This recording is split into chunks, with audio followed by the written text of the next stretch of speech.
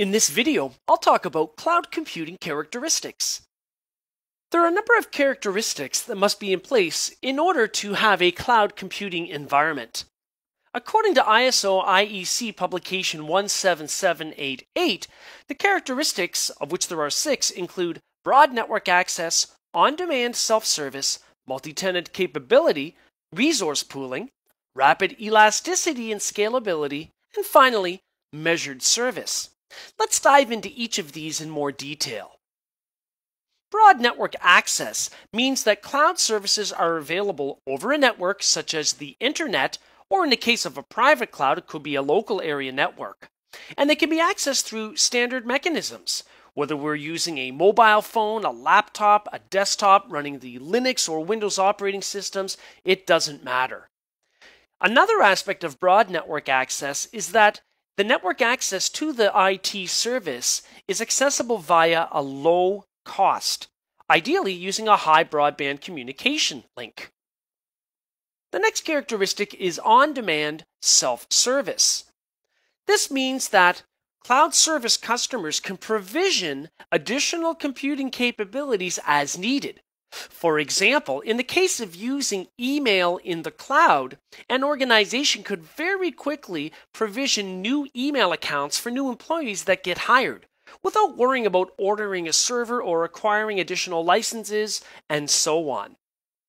Another key aspect to on-demand self-service is that consumers can provision the resources that they need, whether it be email, storage space, virtual machine instances, database instances, and so on, without first going through the cloud service provider. Often the cloud service provider will have a web-based portal through which customers can provision new resources as they need them. The other thing about on-demand and self-service is that billing is usually on a monthly basis via a monthly subscription fee and also based on pay for what you use, much like electricity or water. Cloud service providers that offer this type of on-demand self-service include Amazon Web Services, Microsoft, Google, IBM, and Salesforce. Here on the Amazon Web Services page, once a customer has signed into their account, all of the various cloud services offered by the provider are available, and the cloud customer can provision them as needed without talking first to the cloud service provider. Now, of course, depending upon the service that the customer provisions, they may incur additional charges.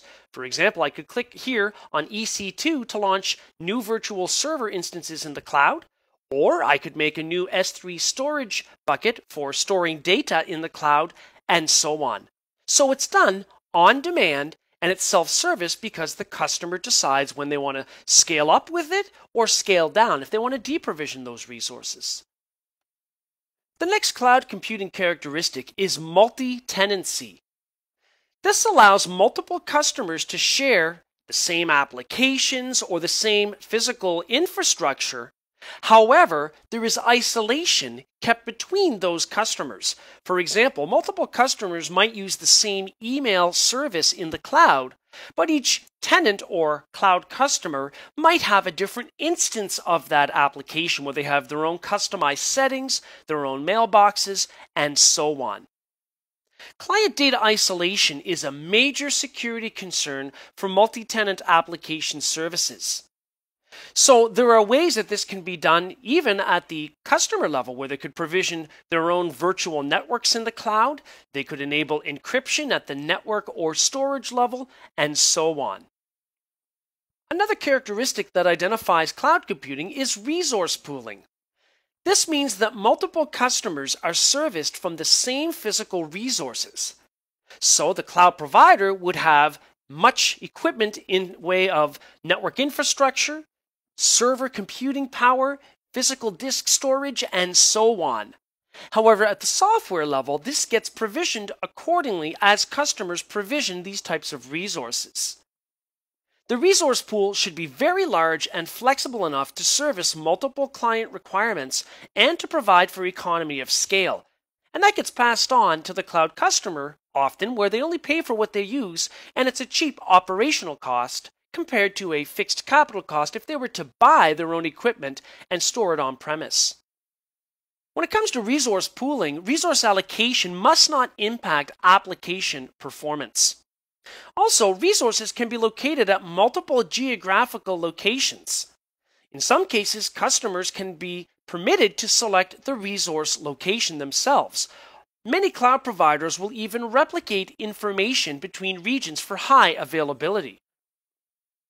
Here in Amazon Web Services, I can launch a new virtual server instance in the cloud. I'll just choose one of the templates, and I'll accept the first set of defaults.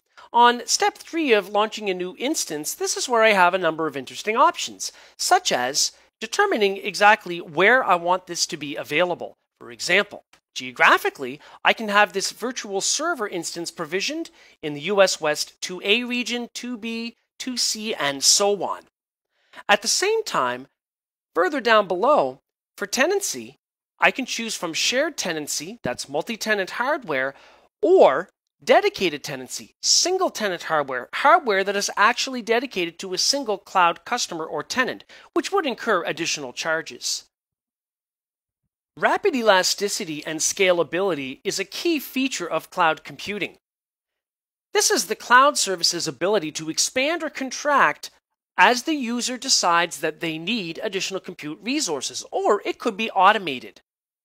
Now, if you compare this to what we used to do previously, which would be to order hardware for computing, physically wait for it to be shipped. Once it arrives, unbox it, set it up, install an operating system, patch it, configure it, and so on. That takes a lot longer than simply provisioning or deprovisioning resources as you need them in the cloud. Resource provisioning in the cloud can be automated based on triggers or operational parameters that users can configure. At any point in time, applications and features will only consume required capacity on a needs basis. The last characteristic is measured service.